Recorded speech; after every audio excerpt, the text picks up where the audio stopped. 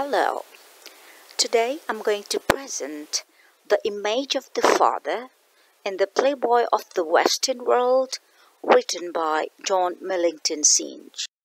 Well, before I start to present The Image of the Father, let me give you a brief description about father. The effect of fathers and children's relationship has a profound impact in our lives. John Millington Synge's The Playboy of the West deals with the children's relationship with difficult, patriarchal, male authority figures. Their conflicts with their fathers are waged through violence in Christie's case, emotional in Piggins' case, and obedience in Sean Keogh's case. There are three child-father relations when we talk about the image of the father. So the first child-father relation is between Christy and Old Mahon, the second with Pig and Mike and Michael Flaherty, and the third is Sean Keogh and Father Riley.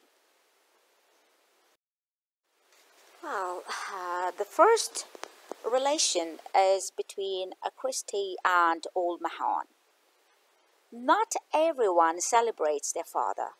Fatherhood is not always about being a dad.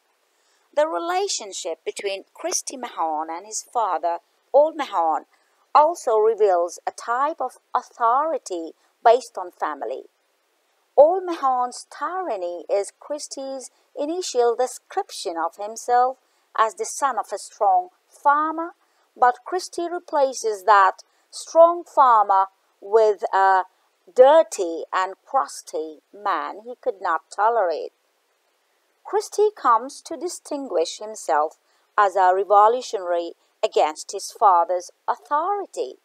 He murders the man with a lie first, but his father survives, and secondly, on purpose, which is related to the crime of patricide. Here I would like to give a short comment. Now, Christy's father, who is called Old Mahon, is a mean and drunk who harassed Christy throughout his childhood. Now, Christy fails to actually kill his father, but his supposed patricide takes him into a celebrity status in the town. However, Christy's father appears outside the pub where Christy is working, and the villagers condemn him. So he is forced to strike his father once again and then leave the village. Also, when talking about the crime of patricide, Synge's play can be seen as a new Oedipus, where we find the issue of son slaying, but each of the play has a different significant details about using violence.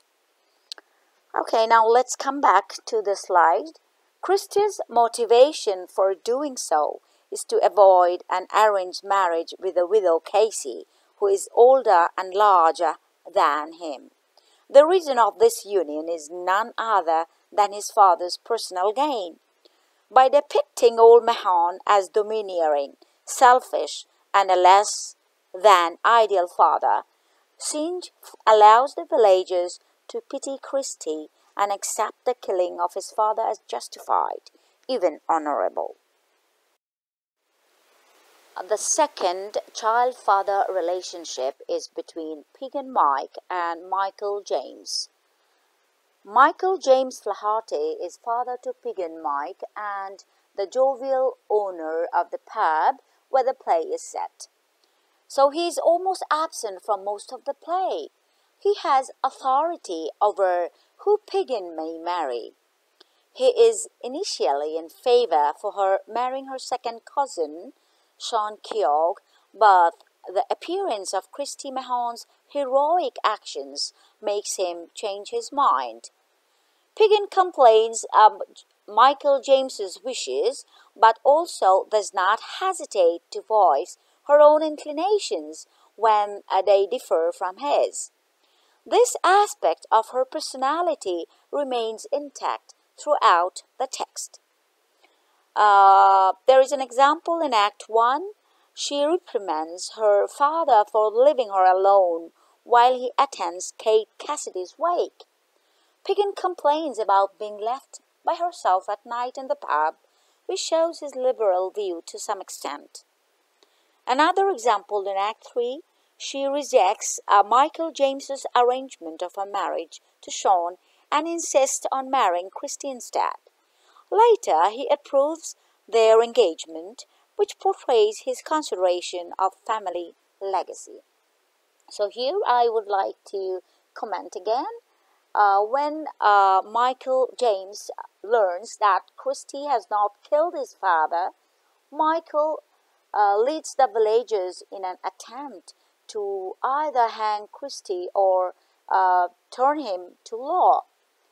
Michael thinks that he would rather have grandsons growing up like a gallant rather than pennyweights like Sean. This portrays his consideration of family legacy.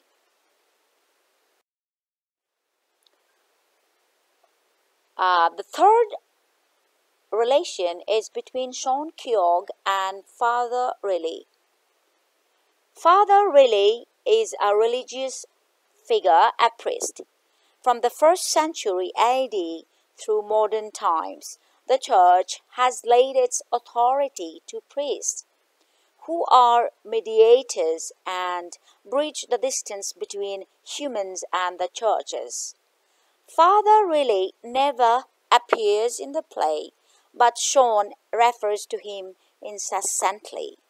For example, the church authority is best exemplified by Sean Keogh, a God-fearing and won't spend a night alone with his fiancée, Pig Mike, because the local priest, Father Riley, might not approve.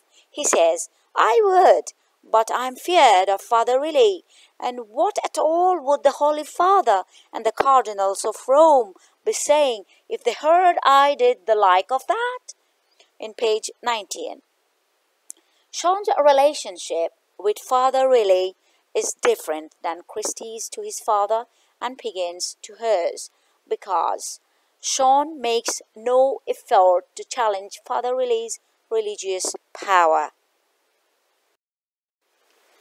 Sean's disinclination to being associated with indecency, coupled with his refusal on the grounds of being afraid of Father Riley, is met with contempt, as Michael James sarcastically reflects that he has found a decent man for Piggin.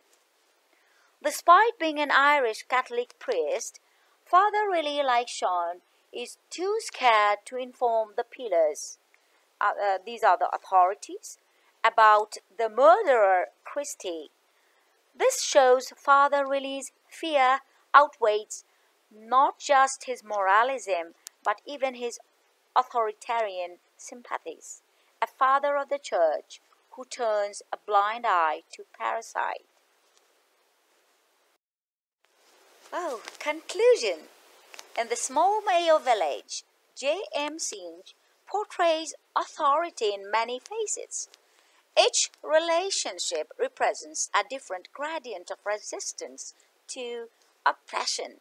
So, children can either undergo pain or resist and stand up to overbearing fathers like Father Riley or Old Mahon. And thank you.